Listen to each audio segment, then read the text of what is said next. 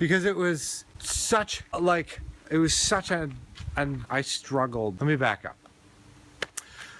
So we're building an addition, and let me back up even more. So, no, let me go forward. So I had to build,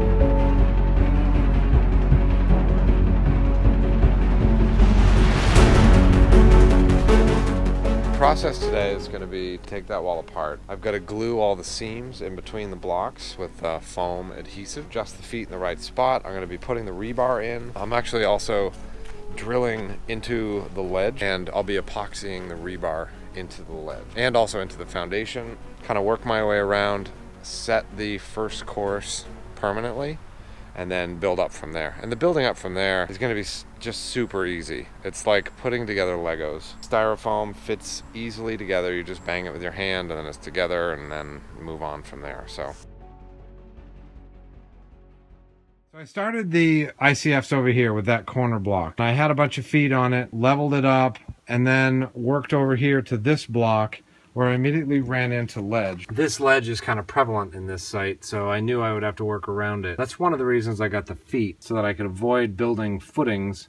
I could just use the feet to level the blocks, and then the concrete will ooze out kind of underneath the block and create somewhat of a footing.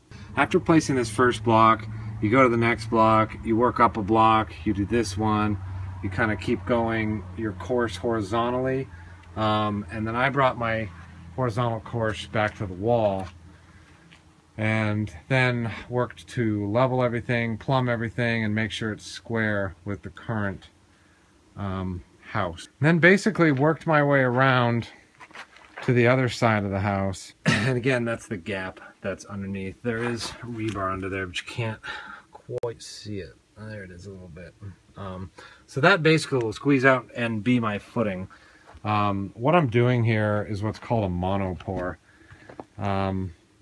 Concrete goes in the top of the forms, goes down and creates that footing, oozes out underneath, and then we do only about a 6-inch lift, and then stop pouring. Well, basically we continue around the entire foundation, pour that 6-inch lift all the way around, and then basically let the concrete slake for an hour or so in the summer, more if you're doing it in the winter. And then we'll come back and do 12-inch lifts on top of it. So the reason is, if you let it slake, it'll harden enough so that you can actually pour on top of it, and it won't all pour out the bottom. So doing a monopour like this has a number of advantages, especially when you have a challenging site like I have. Means that I don't have to get the pump truck out here twice. It means that I can pour it in one shot, so if there's labor costs involved, those are reduced. It eliminates the cold joint between the footing and the wall that normally happens. And for me, it eliminated the need to have to pour footings, which for some reason I found unbelievably challenging to even figure out how to do on all this ledge. So this is a good shot of the rebar that I've run through the form, and you can see I've actually drilled holes in the existing foundation and epoxied the rebar in. And I've done that not only up here at the top in this block, but if you can see down below, I've done that down there as well. So that's the footing steel going around, epoxied in, and it goes around the foundation. I've also got vertical steel in some places.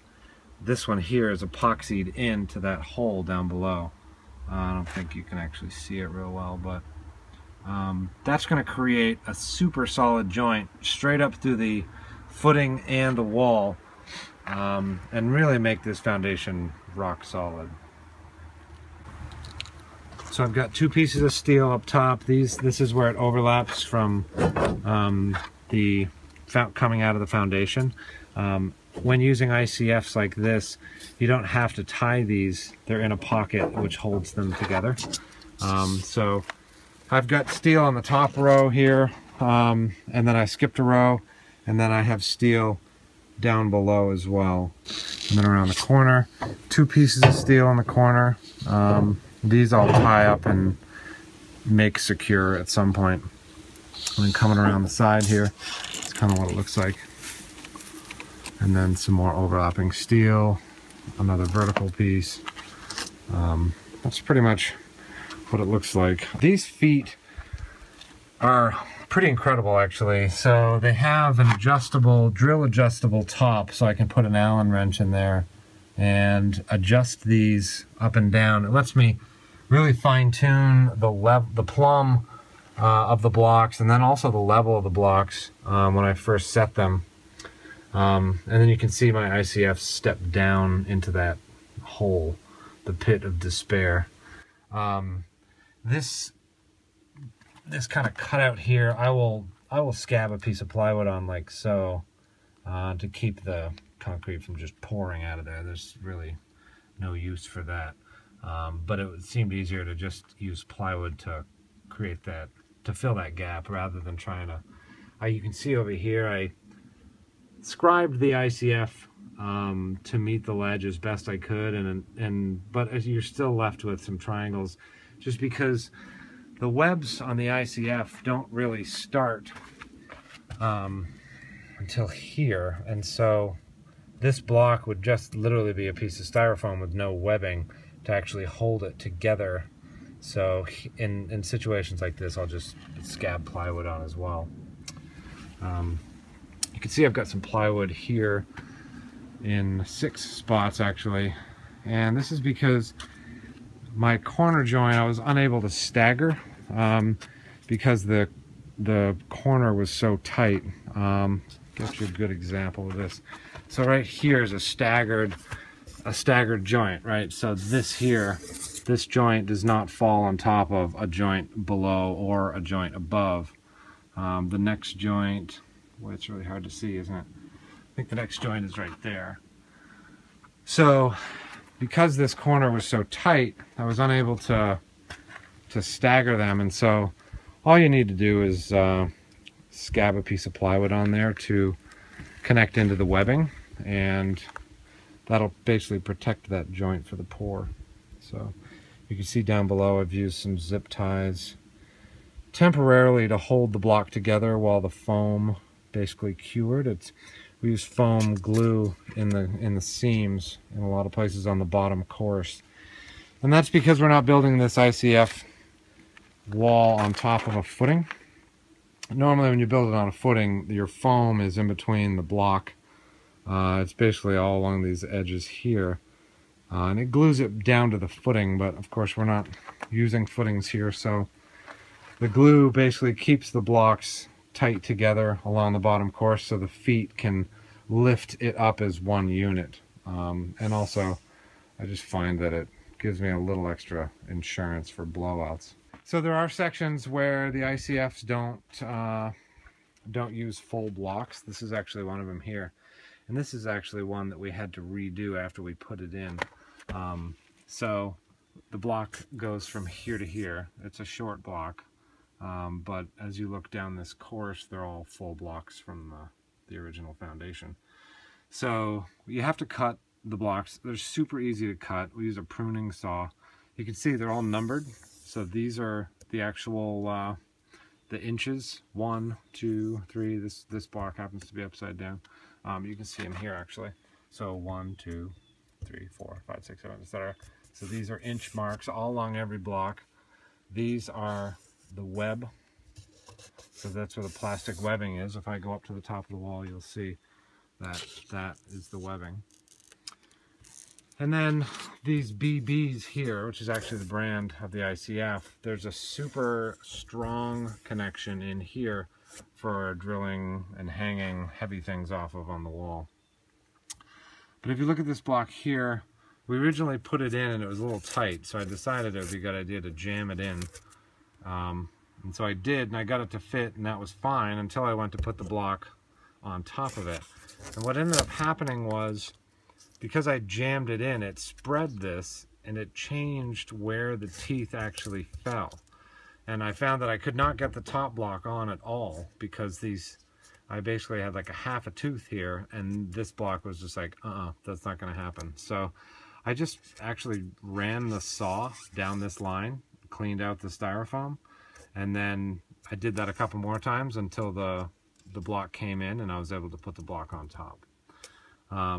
Super easy fix. I would recommend, if you're gonna use glue and if you're gonna use like short pieces, put your block in, glue it, put a block on top, even if it's a temporary chunk, just to span this here, because then it'll keep the teeth lined up, the glue will dry, and then you'll be good to go.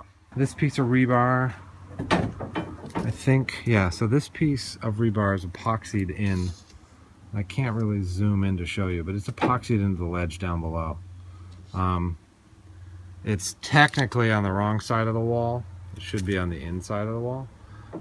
It's on the outside, but I'm not really backfilling a whole lot here anyway. You want your vertical rebar on the tension side of the wall, so if you had dirt on the other side backfilled against this, it would be pulling on the wall this way, and you would want your rebar here to resist that kind of warping force of the weight being pushed this way. I was happy to get the hole drilled in the rock. So this one, which is not epoxied in, I can hold, and I'll zip tie this to the tension side of the wall as well.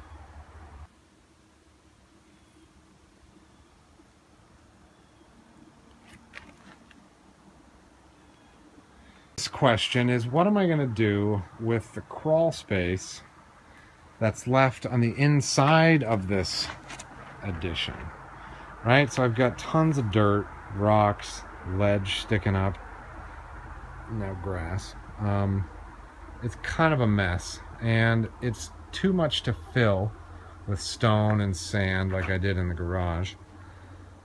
And so the plan that I've come up with so far is to cover it in a 10 mil plastic sheeting, and then just concrete over it, just a thin layer, just to cap it and keep the moisture in the ground and not in my crawl space. I thought about washing all the ledge so that it was just rock down here, but that seems unrealistic at this point. So yeah, that's the addition project, and kind of where I'm at with these ICFs. It was super hard to get started with this project. I was kind of confused how I would go over this ledge and still be confident in the ability of the wall to be what it needed to be.